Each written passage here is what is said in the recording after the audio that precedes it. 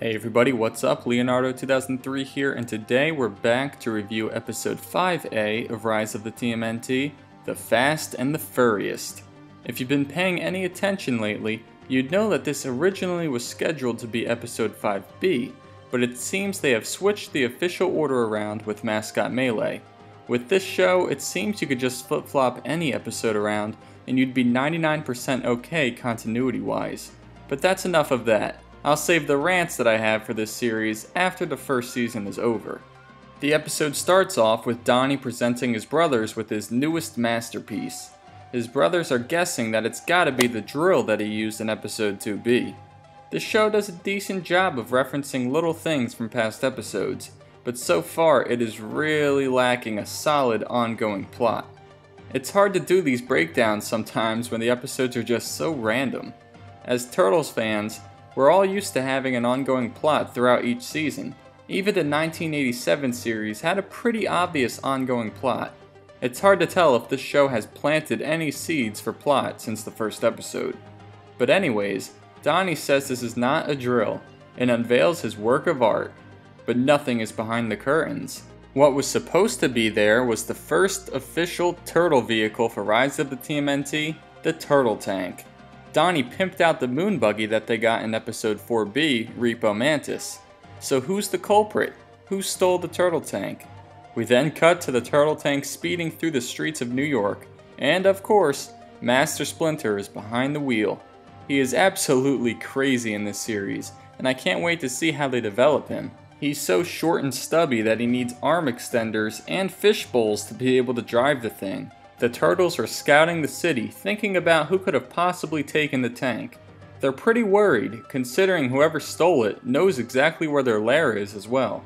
The first person that comes to mind is someone that they've known for years, April. They break into her apartment to confront her, as she's just chilling with Mayhem. Look at the Turtles, looking around her apartment thinking the tank is actually in there. So comedic. I guess they could be looking for the keys, but I'm sure Donnie developed it to be a push to start. And finally, the first character that we ever saw in Rise has finally shown its face again. We barely get to see this little mutant cat, although it seemed that it'd play a big role in the story of the show. We'll just have to wait and see. And of course, we all want to see how the Turtles and April met.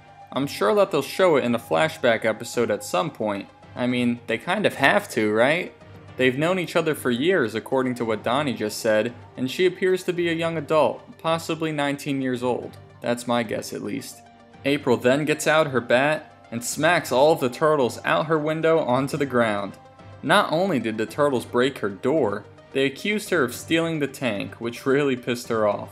She beat them up pretty damn quickly too.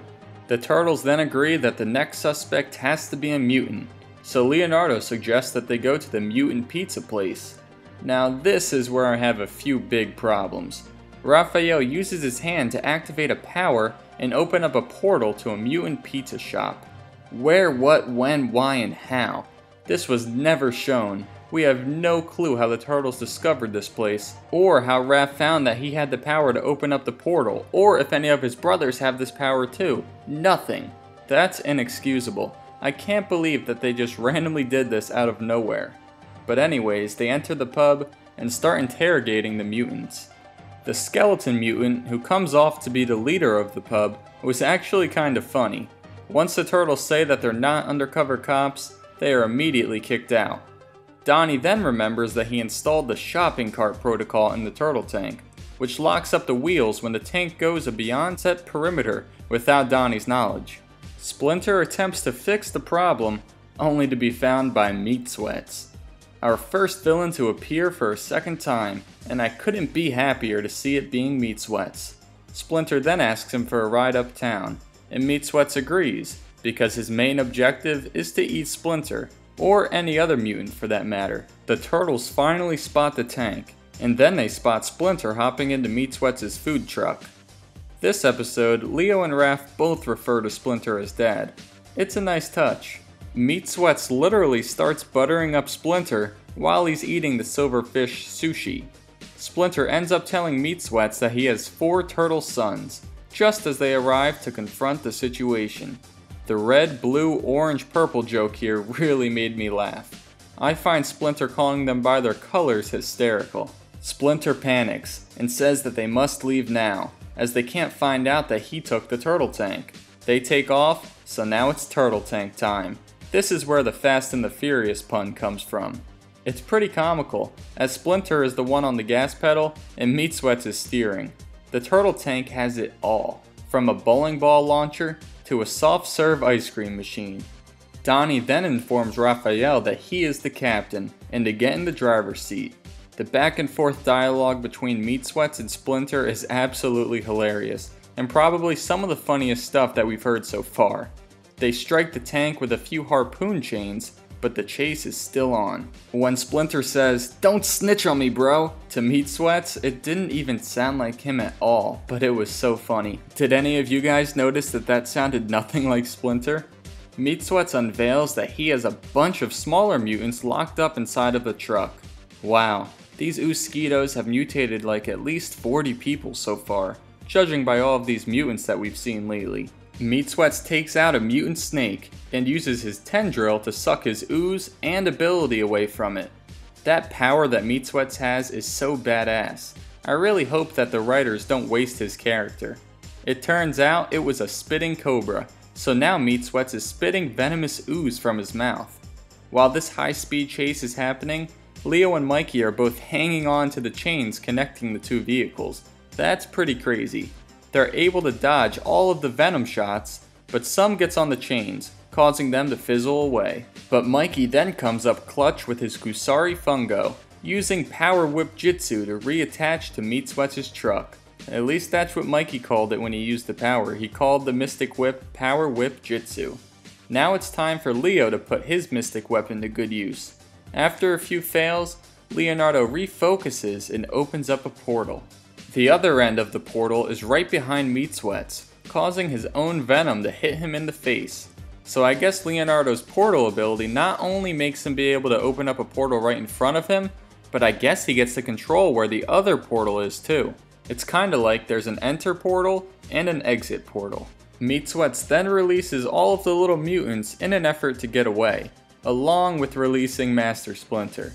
Donatello begins to scold Splinter like he's his daddy, telling him that he'll be watching the long division and memorizing pie channels as a part of his punishment.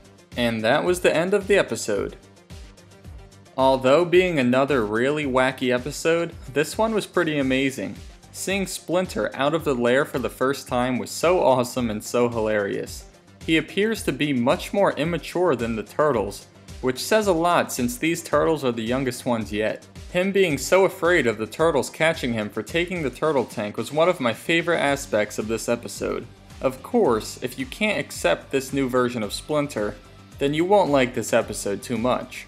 But if you made it through Down with the Sickness, then you'll definitely love this one. The 11-minute time for this episode fit the plot pretty well. The only thing that they should have added was a little bit of a backstory on how the turtles found out about the mutant pub place. That was just ridiculous. I still don't understand how they can just throw that at us without any explanation. In Newsworthy, Warren Stone did a similar thing going to that mystic black magic power shop. But that was a little bit more excusable considering it was just Warren Stone. These are the turtles, we should have gotten this backstory. Anyways, Meat Sweats was a fantastic choice of villain for this episode. His back and forths with Splinter were hysterical. Meat Sweats seems to be a second tier villain for Rise, being a tier under Draxum. He's a serious villain considering he wants to eat every mutant that he sees. When you actually think about it, that's so dark and diabolical. But he's also a little foolish too, which balances out his character pretty nicely. I really just hope that we can get an ongoing storyline for Rise of the TMNT soon. Most of these episodes have been nothing but pretty random, and totally having nothing to do with an overall story. We all want an overarching story and we haven't seen it yet. It's going to make doing these episode reviews a little bit more difficult if there's no ongoing plot at all. We'll just have to wait and see and do a lot of hoping and crossing our fingers. Alright everybody, that pretty much concludes the review. Next review and next video upload will be my review of episode 5B Mascot Melee, And then we'll be all caught up for every Rise of the TMNT episode that's been released, and that's a pretty good feeling. I've got a few other awesome videos planned. One is for the Rise of the TMNT comic book, another one is discussing all of the TMNT intro theme songs. So I'm sorry for all of my viewers that aren't as into Rise of the TMNT, even though if you made it this far in the video, you probably are pretty into Rise of the TMNT. But I'll definitely have some more variant videos coming, more on other incarnations of TMNT. I know some of you guys might only like the 2003 series, or a lot of you guys might only like the 2012 series, so I have some more videos out that cater to you guys too.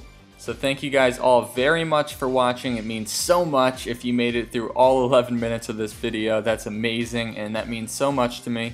Thank you all for the support, everybody, and stay tuned because I'll be reviewing Mascot Melee in the next few days. Peace out, everybody.